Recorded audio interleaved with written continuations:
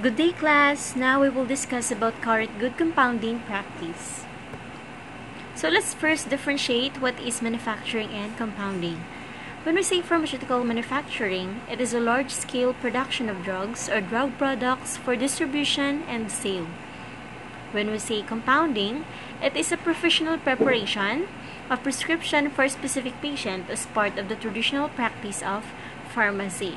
So the difference between them is that when we say manufacturing, it is a large-scale preparation of drugs that is done in a pharmaceutical establishment or firm. When we talk about compounding, it is a small-scale or extemporaneous preparation of drugs that is intended for specific patients that is done in the community pharmacy or in the hospital pharmacy. So we have already an idea what is current good manufacturing practice, and let's now focus on the current good compounding practice. So what are the reasons for compounding? So first, many patients need drug dosages or strengths that are not commercially available. So there are some drugs in the market that are only available in adult dose. So through compounding, pharmacists can prepare doses for special patients such as pedia and geriatric patients.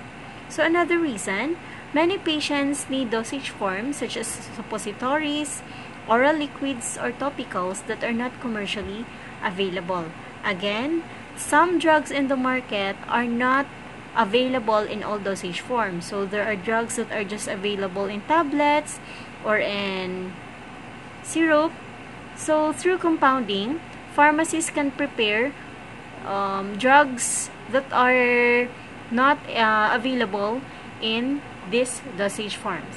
Next, many patients are allergic to excipients in commercially available products. So we all know that every person has an individual response to products. So there are some who are allergic to specific excipients that are found in the product. So through compounding, pharmacists can remove or disregard those excipients that can cause allergic to patients.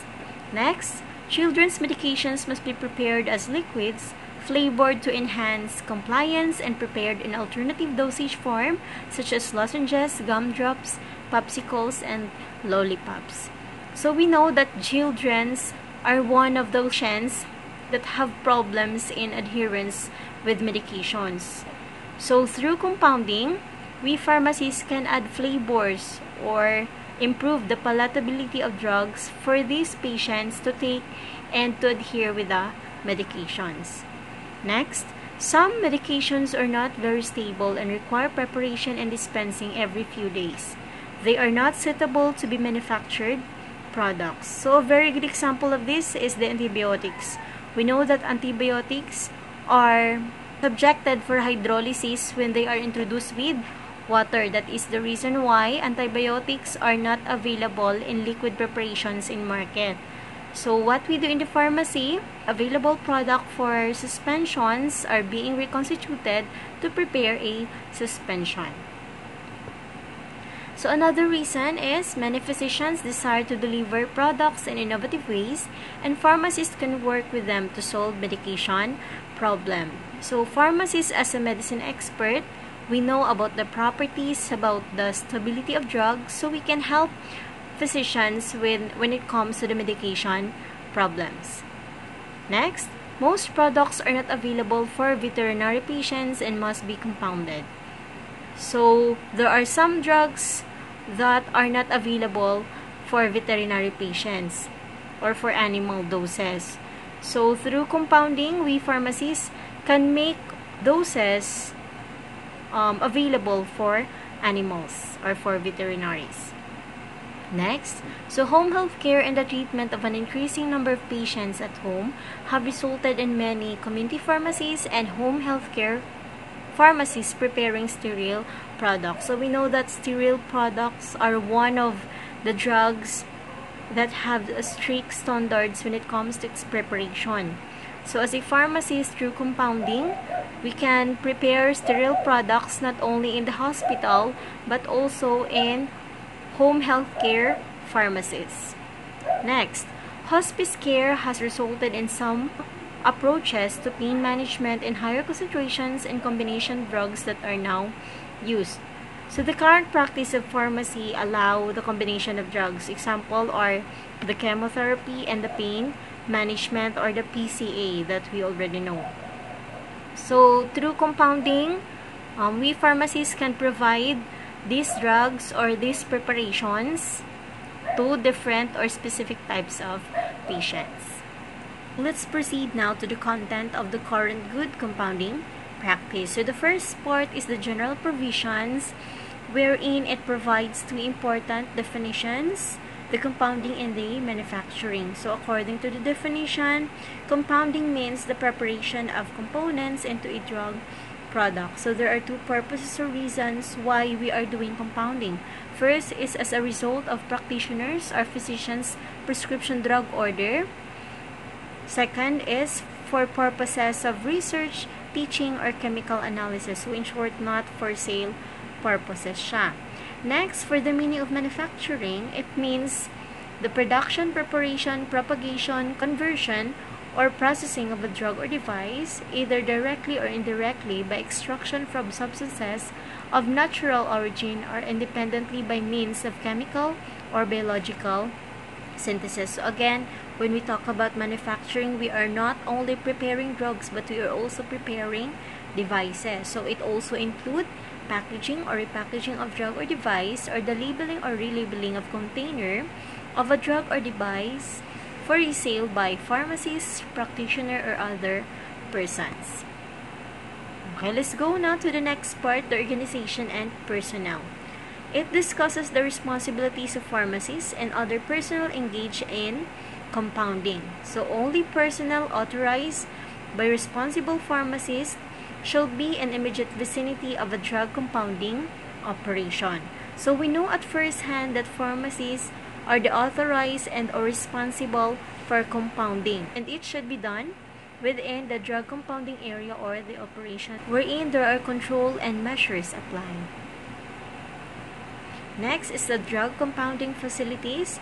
So this describes the areas that should be set for compounding, either sterile or not. So in pharmacy, we are not just preparing non-sterile products, we are also preparing sterile products that require strict compliance in CGCP. So special attention is required for radiopharmaceuticals and for products requiring special precautions to minimize contamination, such as penicillin. So drug products that require special precautions in compounding. So example of which are the radiopharmaceuticals and the chemotherapies, since these are hazardous and reactive. Aside from that, we also have the antibiotics such as penicillin. So when compounding these types of product, there should be special precautions and measures should be applied. Next, equipment must be of appropriate design, adequate size, and suitably located to facilitate operation for its intended use and for its cleaning and maintenance. If mechanical or electronic equipment is used, controls must be in place to ensure proper performance. So in both manufacturing and compounding, we always required equipment to be ensured for them to provide proper performance. Next are the controls of components and drug products, containers, and closures. So this part describes the packaging requirement for compounded products. So when we say packaging system, this refers not only to closure but also to container. So it could be either closure, container, or closure and container. So according to the USP, a container is that which holds the article and or may be in direct contact with the drug article. So the container, including the closure, should be clean and dry before it filled with the drug and must not interact physically or chemically with the drug. So a drug product cannot be called as a finished product if there is no container. So container is a very important part of drug product. Thus, they should be properly cleaned, sanitized, and dry before drug is filled, since they are in direct contact with the drug article. So this is to avoid any interaction physically and chemically with the drug. So we have here the types of container. So we have primary container, which are also known as immediate container, has direct contact with the drug.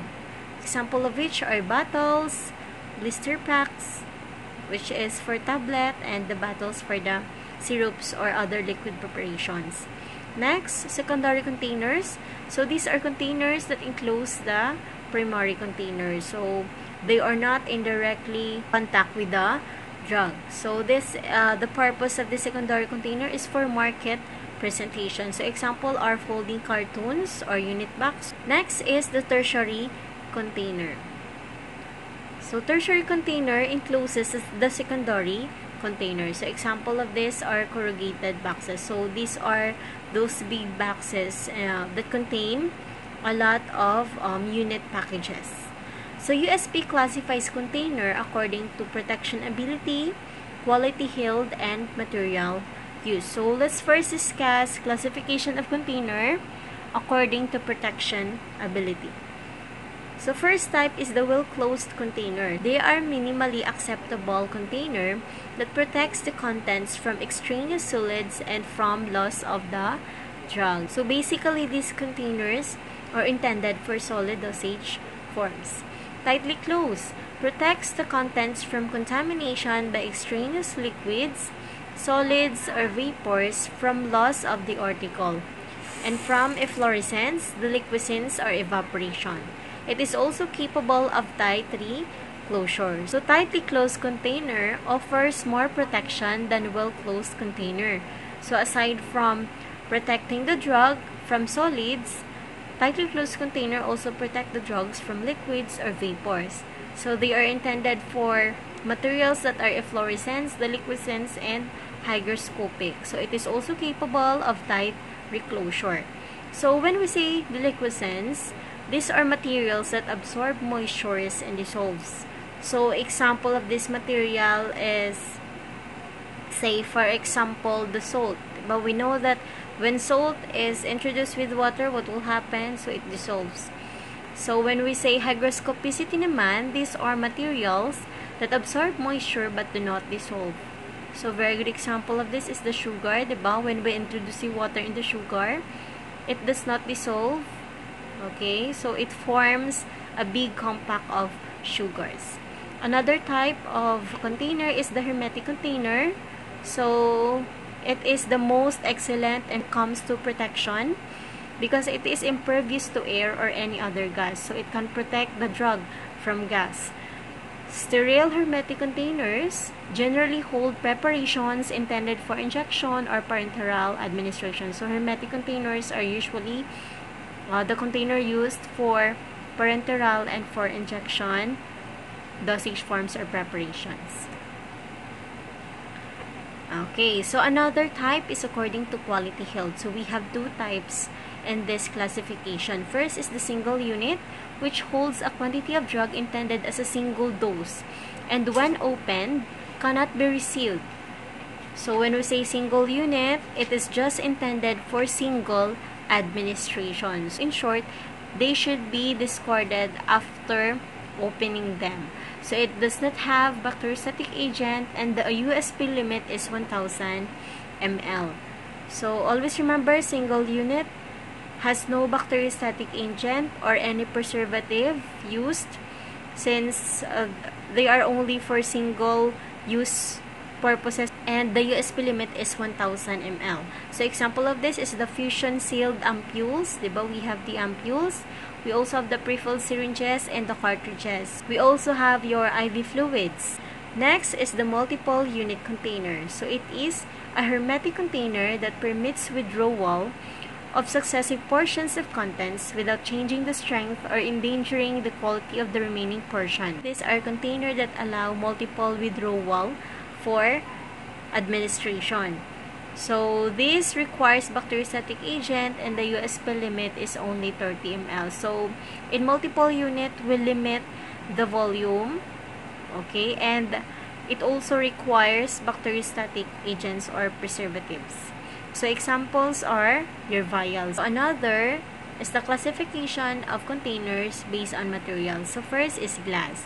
So glass is the most widely used container So, some of the advantages of glass, it is strong and rigid, adequate moisture protection, and is economical. So, as compared with the other type of material used for container, a lot of advantages can have from glass. So, next, the disadvantages naman, it is fragility. When we say fragility, prone to broke or damage. When we say absorption, that is the transfer of container ingredients to the drug. So, it is also subject for leaching. So, when we say leaching, the transfer of drug element or ingredients to the container. So, vice versa sila ang absorption and the leaching. We also have the plastics. So, advantages of plastic, so they are lightweight, of course, and resistance to impact. So, even though ma-fall siya, ang container, so hindi siya yung ma-damage or ma-broke.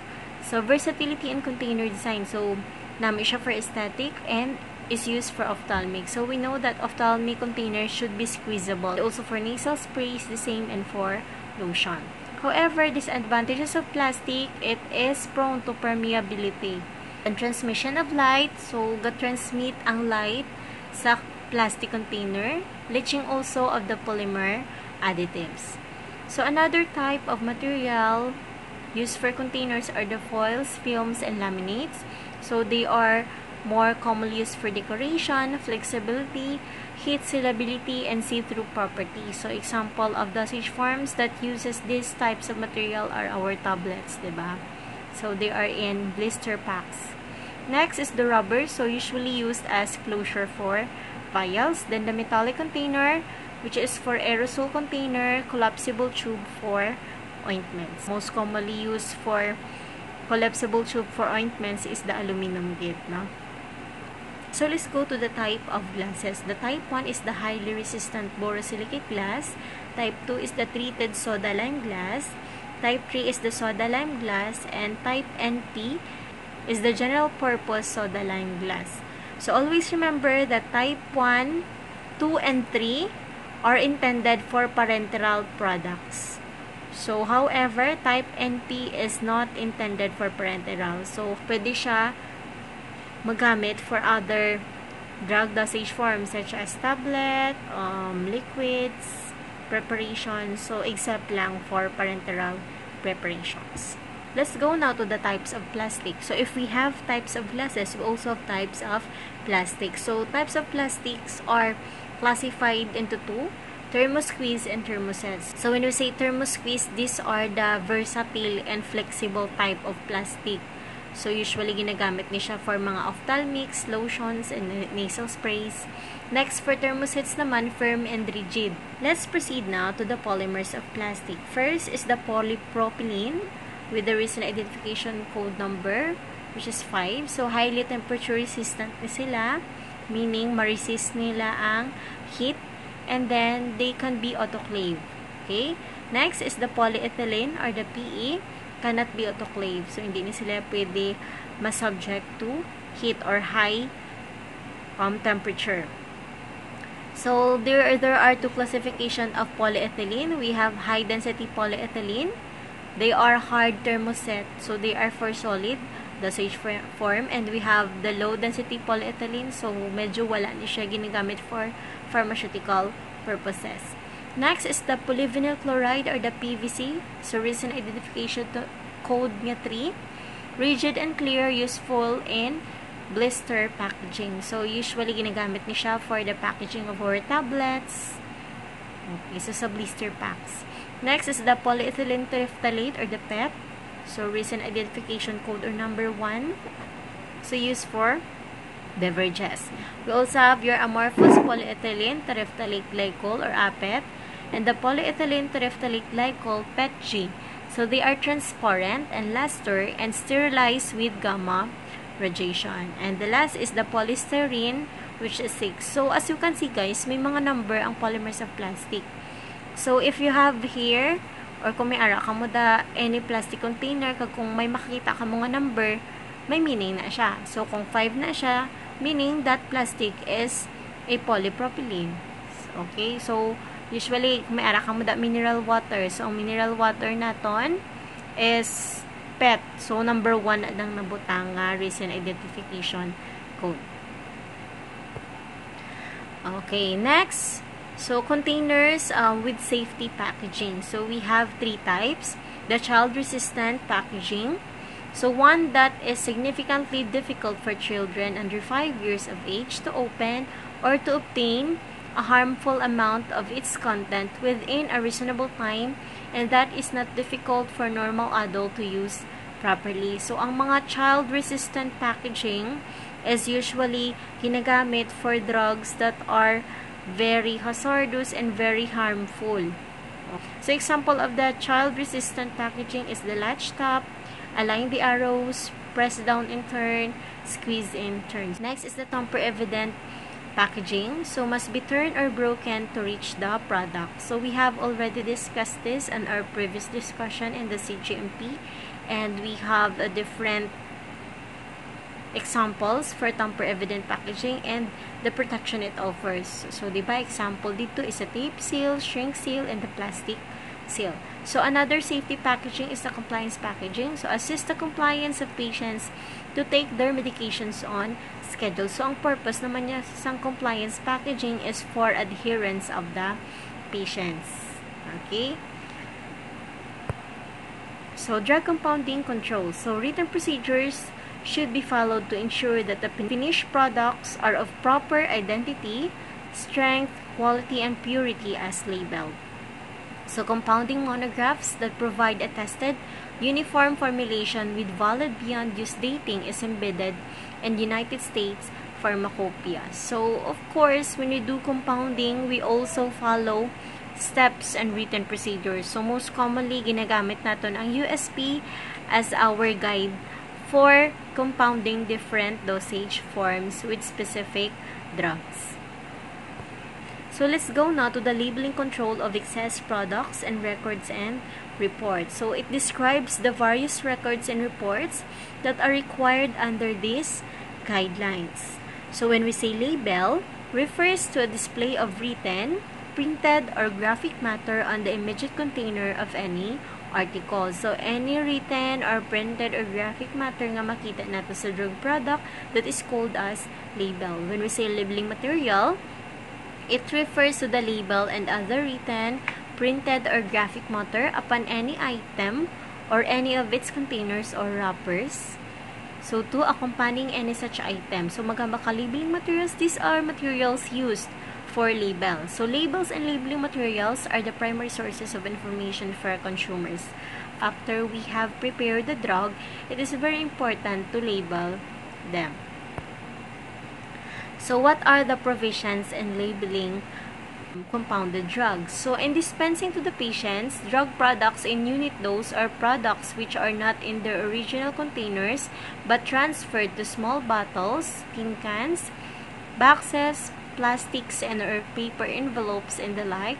The pharmacist shall place eligibly the required drug outlets label the following information.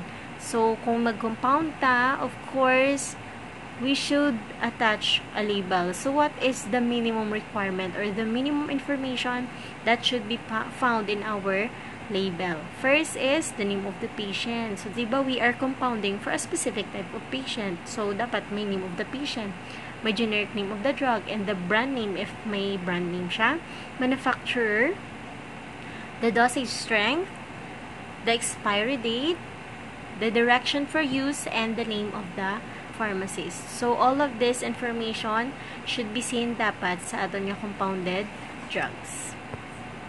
So, for the storage, so product must be stored in proper condition to ensure its stability. So, the labeling of each product includes the desired condition of storage.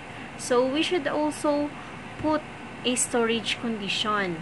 So, very important na siya, di ba? All available drugs sa market, may ara gina siya storage condition, and we should follow those storage condition. So, i-include naman na siya sa aton nga labeling. So, when we say cold place or cold temperature, what does it mean? So, it is any temperature not exceeding 8 degrees Celsius. Okay. So, refrigerator is cold place where temperature is maintained at 2 to 8 degree Celsius.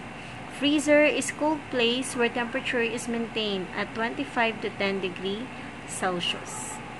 Okay?